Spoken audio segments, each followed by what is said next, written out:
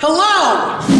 I'm Ryan DeYoung, and in this video, we're going to talk about why high school students should start taking aviation concurrent enrollment courses.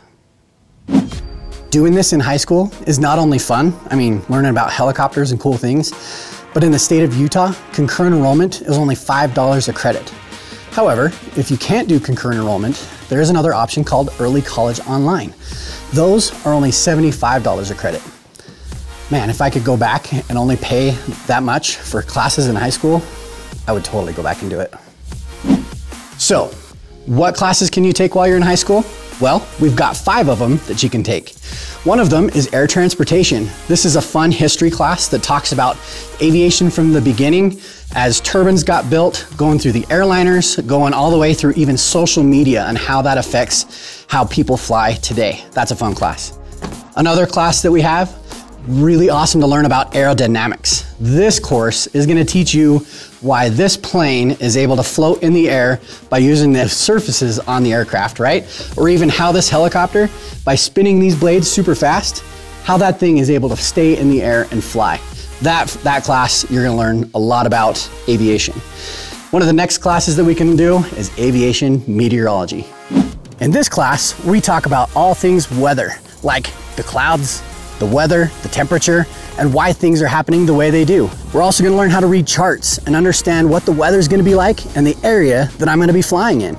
So, the weather that you're learning outside is in this book, and everything inside that meteorology class is super beneficial to your flying career. The next class we have, aircraft systems. In this class, you'll learn about all sorts of different types of systems. And by systems, I mean things like engines, the different types of engines on the different types of aircraft, the different types of cooling, electrical system, fuel, and landing gear. So aircraft systems is a really super important class because you're going to be learning all about the systems in all the aircraft you're going to be flying or maintaining on throughout your whole entire career. That class is a lot of fun as well. Our last class, after learning about all these different classes that you might want to take and still not quite sure if you want to do aviation, our aviation orientation class is a great icebreaker. You can come into that class, learn about all the different aspects of aviation, not just about being a pilot or being a maintainer, but maybe airport management or being cabin crew on an airliner somewhere. So we look at all the different aspects, even going into space, and NASA is part of aviation. So look into that aviation orientation class as a really good option for you to kind of learn what aviation might have for it and if it might be for you. Okay, so now that you've learned a little bit about our courses, there's this type of class.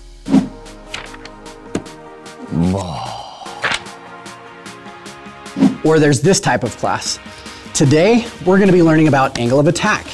Our aircraft has to stay in the air somehow. Our blades on a helicopter or the wings on an airplane must produce lift.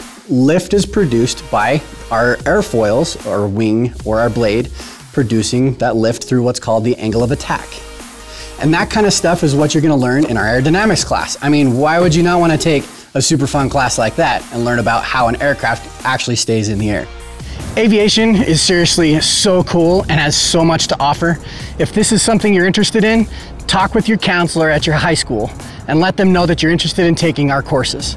You can also email us and let us know your questions, or even visit our website. Found at suu.edu/aviation, you can find any information you need about our program.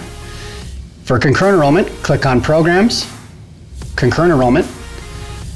Here's the website for our stuff. You can look at the concurrent enrollment and early college online requirements to participate, description for the program, course descriptions that talk a little bit more in depth on what our courses cover, the cost and the methods of delivery. Great place to find that information. We also have concurrent enrollment courses for our maintenance technician program and our Utah Aerospace Pathway program. And all of this information can be found in the description below. Well, that's it for this video. Subscribe, like, comment, and share, and we'll see you next time.